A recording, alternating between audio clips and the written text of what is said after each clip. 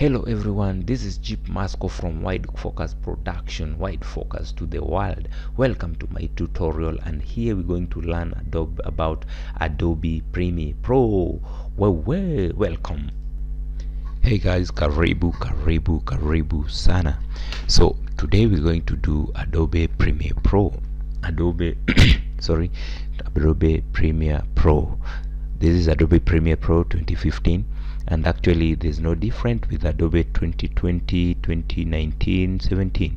So we're going to do this, and this is a tutorial where I'm going to train you on Adobe tools, how to use these Adobe tools.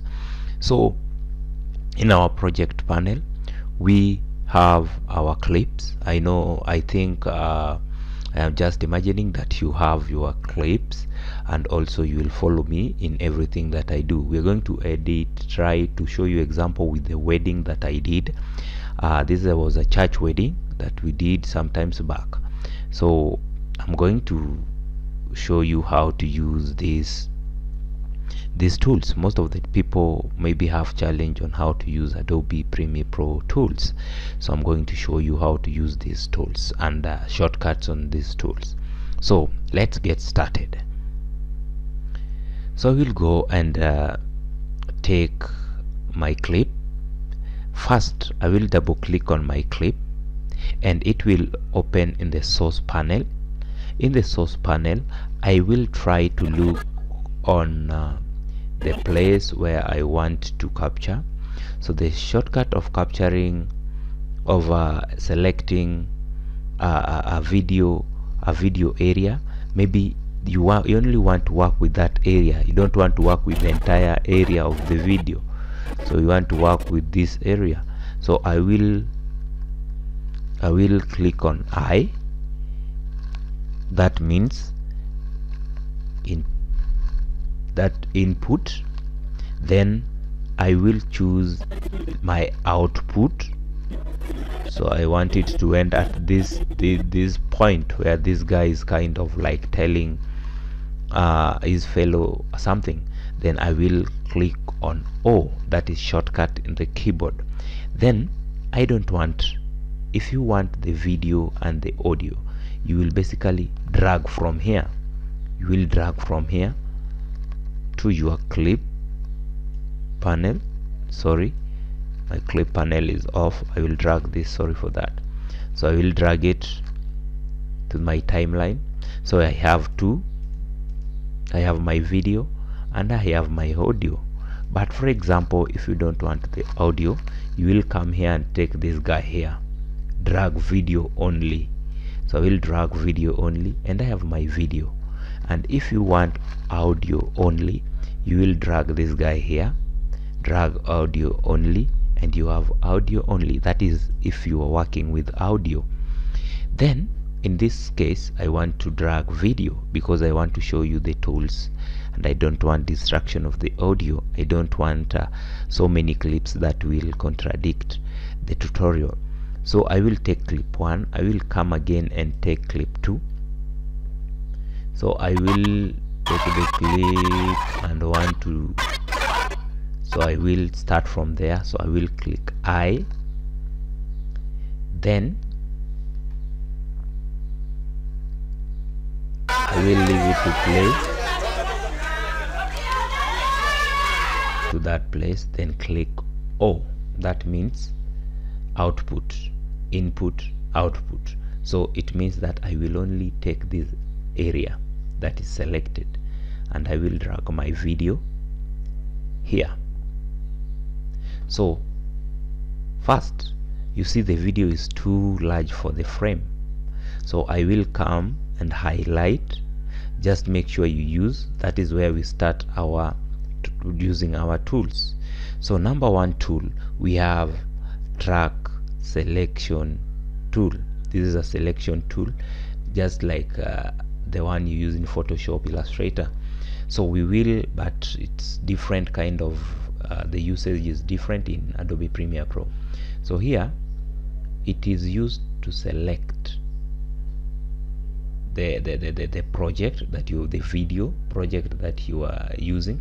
So I can drag the project through selection tool. I can bring it on top, I can bring it down here using this project. I can select one project and drag it.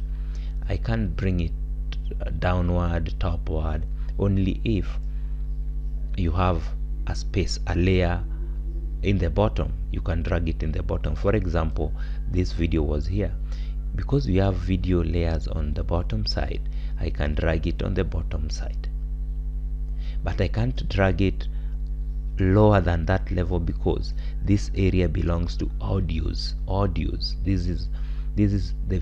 These layers are for videos. The bottom layers are for audios, so you cannot drag video in the audio panel. Then we have our next track selection forward. We have our track selection forward, track selection backward. In Adobe 2020 they are combined in one folder, so you have to select, you have to press and hold to see it, but in 2015 they are just outside. We have forward, we have backward. So let us come into our clip and zoom. Then if we come to track selection forward, the work of track selection forward, you see it will only select you see the layers are pointing forward, so it will only select the forward, the front video. In this case it will select all the videos. Why is it selecting the two videos? When it is in white color, it means that it has selected all the videos. It's because it's pointing on the two videos that are in front of the direction tool here, this direction tool here. So when we point it here, it will only select this video. Look at this, because it is only seeing this video in front. When we select it from here, it will select double clips, because it is seeing the two clips in front. Then from there we have the double clips. You can move it, you can play with it, but let us go to track selection backward. When you click on the backward selection, it will only select this, because on the backward side it is only seeing this video. Let us come here. When we click here, it will select both clips, because on the back side we only have two clips, you see. So front, you see here it will select both because it is pointing on the double clips. Backward, all one. So that is the work of track selection backward and track selection front. If we come to ripple edit tool, the work of ripple edit tool, I want you to look at the video. So our video, we have two videos here. We have this video and we have this video here. These are two different video clips. So the work of ripple edit tool is, look at what happens. We want to select, if you want to select where your video start from, look at what happens in the video. The first video will remain still.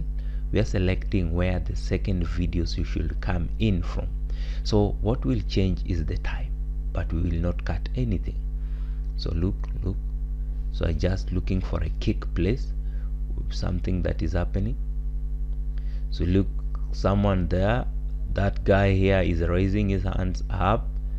Look, so I want to show you. So when the first clip finishes to play, then this guy here will be pointing us. So look at what happens. Let us play. That is it. Look at here.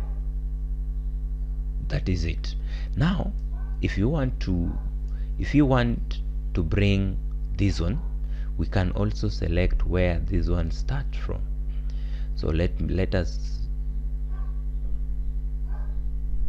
look at that guy is trying to dance, start the dance. start the dance from there. So what does that mean? So when he starts the dance, then this guy will be pointing up. So let us play our clip and see. You see, when they start the dancing on the other side, that is it. Now that is the work of Ripple Edit tool. It selects a video area, a specific video area where you want your clips, to read on the time frame. Then next we have rolling edit tool. The work of rolling edit tool, it's a clip also, a very powerful clip, but I don't use it mostly. So look at what happens. But now the difference between Ripple edit tool and rolling tool is that Ripple edit tool only selects a single clip and show you the direction of the single clip, while the rolling clips show you the two clips where they are going to change. So look at this. So we have here, look on the program panel, look at what happens. So we want it to start from there. So look at what will happen. I've make the changes in the both tool. Look, if you want it to start from somewhere where these guys are kind of saying something, then it will start from there. You look, then let us play. See, then it's bouncing. Then now you know the difference between ripple and rolling. Now let us go to the next, red stretch tool. Now this is simple. Red stretch tool, it will only select a tool and stretch. You want to stretch this to be longer, it will stretch it to be longer. You want to make it shorter, it will make it shorter. When you look at the time here, it will show you how long it is. We're making it shorter. Let us go to our next clip, which is now razor tool. Razor tool is used by everyone who is using Adobe Premiere Pro. The work of a razor tool is just to cut a clip. Maybe you can decide to cut a part that you don't want. Maybe we were running this clip, then look at this, look at this. We don't want this part here because this part, these guys look bored, so we just want it to start from this part. So we'll take razor tool and point it on that part that we want to cut and click. So you notice there is a line in between. That means that you've cut that. So select the part you want to cut and press delete. Also you can select it, right click and clear. Then we don't have that part, and now we have this part. You see, the other part was not entertaining, so this part is kind of entertaining, and these guys are very happy dancing. So we have these two parts. So using this selection toolbar, I can highlight. It will give you a highlight box, then select both of them. When they are in white, it means they are all selected. They are all selected. Bring them, drag them back, and now our clips can start from that point. You see? Wow, what a wonderful clip. Now you can also cut so very small sizes, very small sizes, and if you've mistakenly cut a clip, you can also control Z. You can redo till you come to the original clips. Also, you can cut a clip 1 2, then you minus this. You don't want that part, then just come and point on the space and delete again, and they will merge together. The next clip is slip tool. What is the work of a slip tool? The work of a slip tool is to show you where exactly, is just to change the time on the program line, on the time frame, so that the entry and the outro can be different. So when we do that, it will not give a space in between the clips. So see, look at that, look at that, nice. So it will not give a space in between and leave a gap. It will just direct you onto what is going to happen. Let us just try to merge the two clips and see if this car will kind of fade the way we want. Look at that. Then let us see the car. Nice. What a nice clip, what a nice tool. That is it. Then the next clip, we have slide tool. The work of a slide tool is just to show you exactly, it's just the same, it's just to move the clip. You see, we have a space, we can slide this, we have a space, slide it. Then if you slide it, this one, but if you slide it from the starting part, it will give a gap. If you slide this from the end part, it will give a gap. If you slide it from the center part, it will slide it and close the gap. If we slide this one, it will not give a gap because it is stretching. It's like stretching the video to give you a space whereby the joints whereby you want the centers or the end point where you want to connect your clip. Nice. The next clip is a pen tool. Pen tool is a bit tricky. I will show you in the next tutorial. The next clip is hand tool. Hand tool is a very powerful tool. For example, we have this clip here.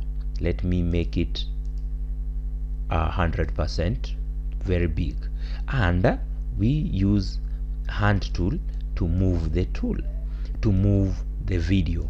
Look at this, we are moving the video. The video is too blurry because it is not quality, it has been stretched too much. So look at this, look at this. That is the work of hand tool, to move the video to the direction where you want. That is the work of hand tool. It will only help you, not here, it will only help you to move the video. So let us bring it to fit to screen. The next one is zoom tool. So the work of a zoom tool is to zoom a working area that you want to work on. For example, if I click on Alt, it will minus and just roll the top mouse roller, roll. Obviously you have a rolling wheel on your mouse, you can roll it while holding on Alt. So roll. Then if I leave Alt, it will be now rolling back into zooming out, zooming in, bigger, smaller. This one will direct you, and also you can click on this part or this part as a short form of rolling. Now that is how we do what we do now. That is how we work with our Adobe Premiere Pro tools. And please make sure you subscribe to my channel, likes, and drop a comment there in case you want me to change on something or you want me to help you on something. I will be so much grateful to help you. Thank you.